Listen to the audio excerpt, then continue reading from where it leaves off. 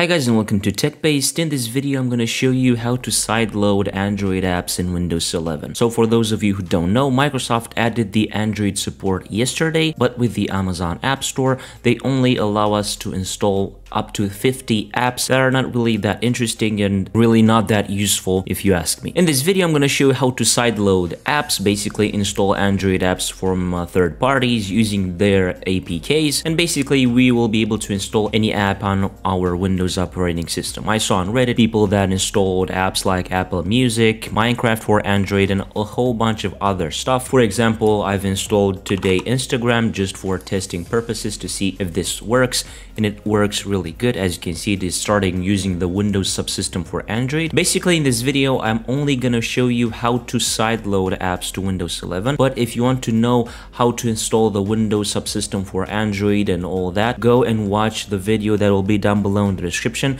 that I've made yesterday. So as you can see, the app is working properly and that is really good. So let's begin this video. Let's see what we need in order to do this. First of all, of course, we need the Windows subsystem for Android. As I've said in the video down below in the description, you're gonna see how to install this if you are not in the US region, because this is pretty much only available in the US region right now. If you have the Windows subsystem for Android, you will need some Sdk Platform Tools, and we're gonna download the Sdk Platform Tools that include ADB, Fastput, and systrace. You're gonna have this link in the article down below in the description. You have here all the links necessary. I'm gonna download for Windows and click on this, and then scroll down to download the Sdk Platform Tools for Windows. They will be downloaded in the default location that you've set on your browser. And of course, you're gonna need the APK of the app that you want to install. For example, you can use a third-party website called APK Mirror. This website provides you with a lot of APKs. So for example, let's download YouTube Music from APK Mirror. So I'm just gonna go and look for the latest version, which is by Google LLC. So I'm just gonna download this one. After you click on it, just go and click on see available downloads and then download the latest version. And again, click on download APK. The APK will be downloaded. Let's see what we need to do next. In the Windows subsystem for Android, make sure you have developer mode enabled, and then click on manage developer settings. Wait for a bit. You can expand this window if you want. Scroll down and make sure you have wireless debugging enabled. Debug mode when Wi-Fi is connected. Make sure this is enabled. You can exit out from here now. And also you need this IP address, of course, to connect to it.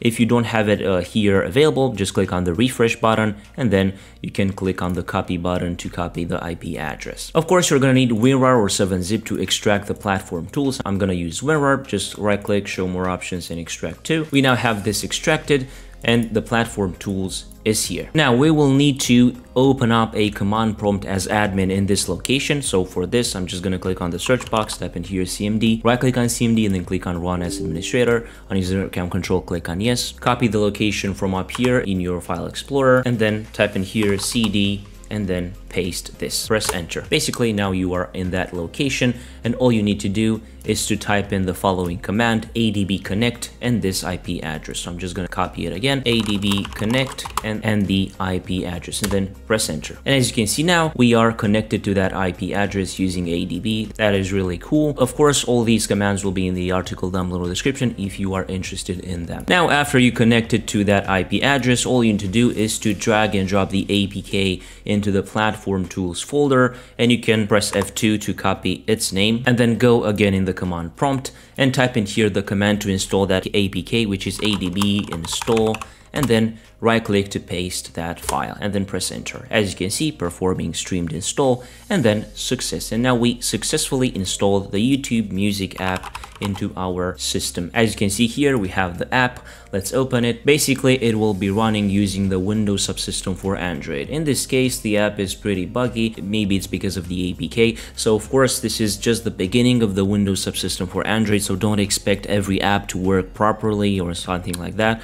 But now let's try to install another app. For example, let's download Apple Music and see how it works. I'm gonna click on see available downloads. From here, make sure to download only APKs, because only this will work with this method, I'm just going to download the APK and then click on download APK. And once again, as I've said, open the Platform Tools folder, drag and drop your APK to that location, press F2 to copy its name, copy the name, go again into the CMD, ADB, install, and then right click to paste that file or that file name, performing streamed install, and success. And now let's see if Apple Music is installed on our system. As you can see, we have it here installed. Let's open it up. Apple Music, the app is working. We can click on agree, and the app is working as it should work. As you can see, this is really cool in my opinion. I'm really glad that Microsoft introduced the Android apps to Windows 11. We will now have a lot of exploration to do, if you ask me.